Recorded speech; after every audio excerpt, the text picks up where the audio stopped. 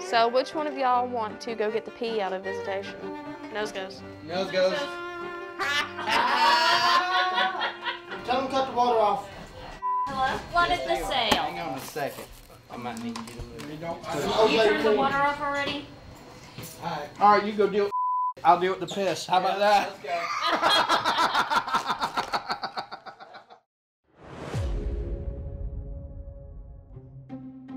The conditions in Cock County Jail are horrible. I mean, horrible. It don't get no worse. It's the worst jail in Tennessee, and it's probably one of the worst in America.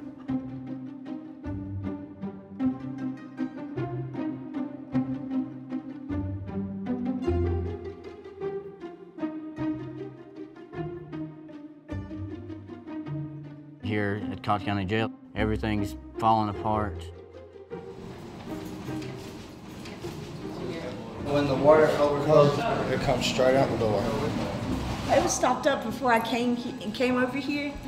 I came over from the annex, and I was like, oh, the toilet's messed up, and they can't fix it or anything. So, you know, you had to work with what you had. There's black mold everywhere. For the inmates, there's not enough room. They don't have enough stuff.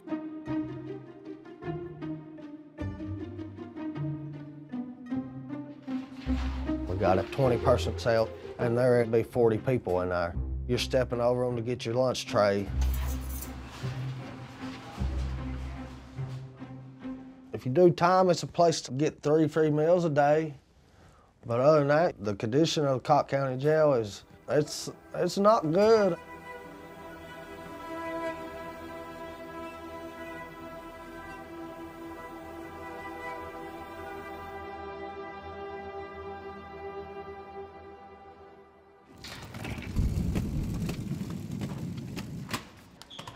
This is the inmate's favorite day of the week because they get commissary. Usually it's like mostly ramen noodles, pretzels, popcorn. You can get cards, towels. It's your household items that we get every day, but the inmates get to buy them. And they do a lot with it.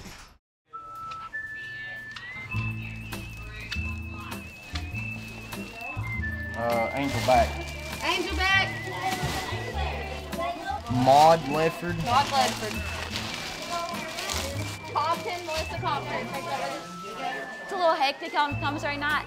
This is like Christmas Day, I guess. No? Okay. No. Here, I'll read it. Hot and spicy ramen. Hot and spicy ramen. Got it. Follow me your plugs. We're doing inventory right now. Chicken breast, you got 2 of those. Yeah, $12 worth of it. Refried beans and rice. Refried beans and, okay, got it. And then all-star. Yeah, okay, we got it. We're gonna cook.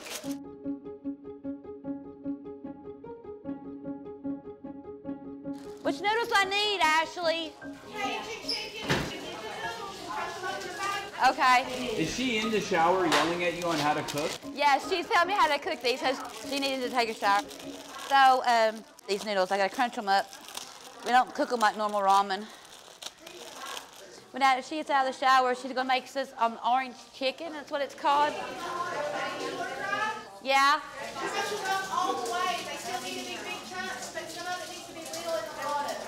Okay. I need the work rinds.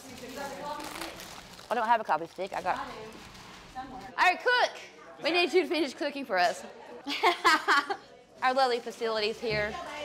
The water don't get really hot in these days, and our water only stays on for a couple seconds at a time. Our toilet don't work, it floods. This is how we get water.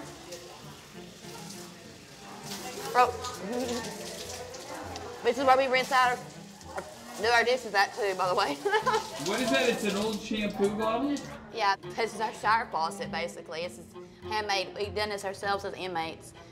Because if not, you see how our water comes out? Yeah.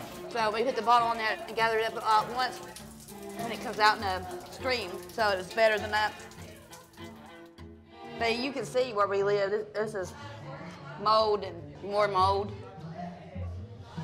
Rust. These are trash bags we've used, and we've rigged it to where we got a shower curtain.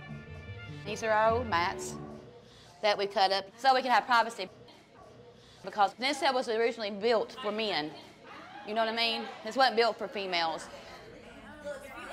Now we're gonna drain the noodles. Oh, that's where everybody freaking, that's disgusting. This is hot and spicy pork rinds, and this is a strawberry lemonade drink pack and a coffee stick.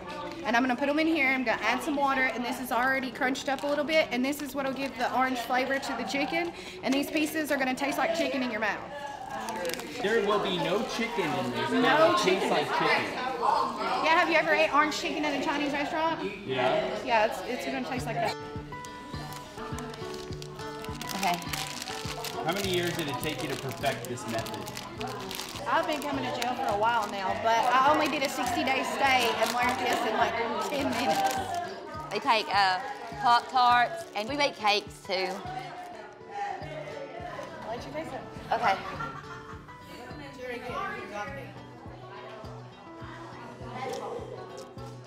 All right. That's pretty good. She wins this argument because it really does taste like orange chicken with egg noodles. My mission is done. It really does. I want to try.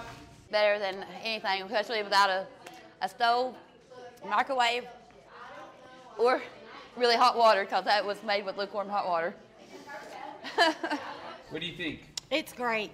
Does it taste like chicken? Yes, absolutely. She would lie anyway. If you close your eyes, do you feel like you're in a Chinese restaurant? No, not at all. Never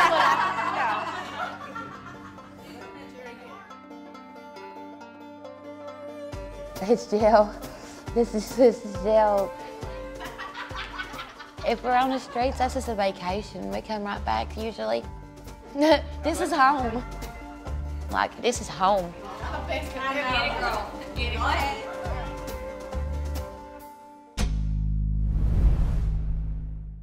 So when we show up on the day to see Maud cooking her food, right? You start to see the conditions of the Cock County Jail.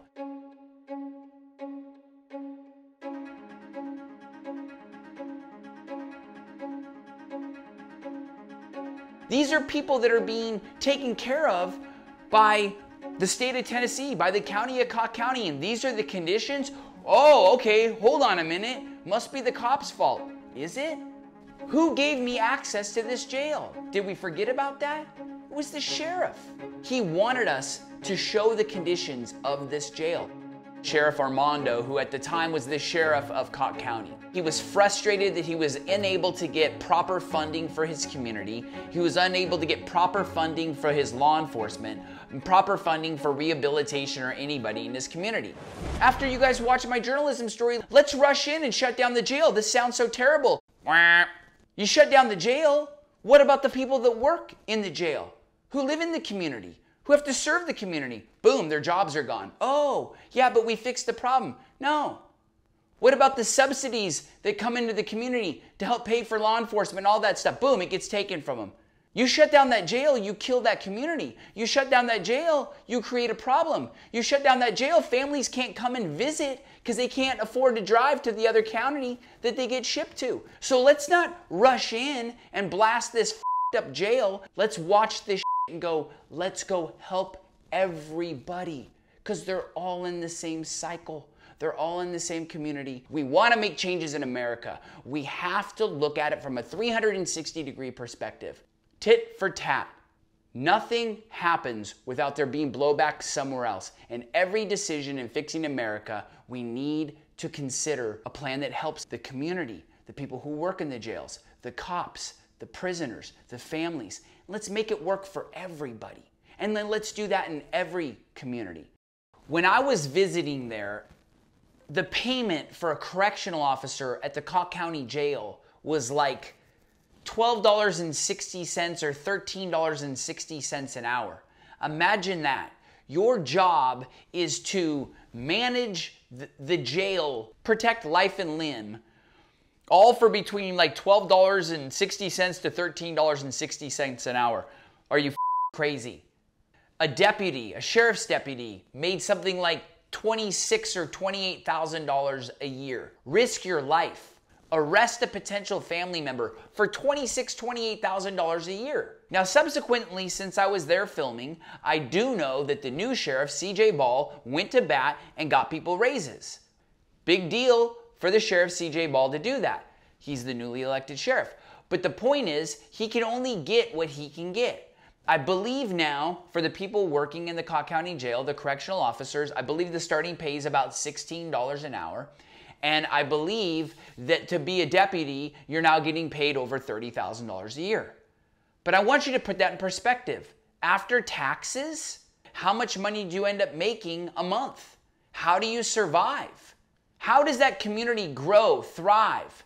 This Cock County story is a great symbol for the issues in America, for the systems that are broken, for the civilians that have been ignored. This is a systemic problem across America.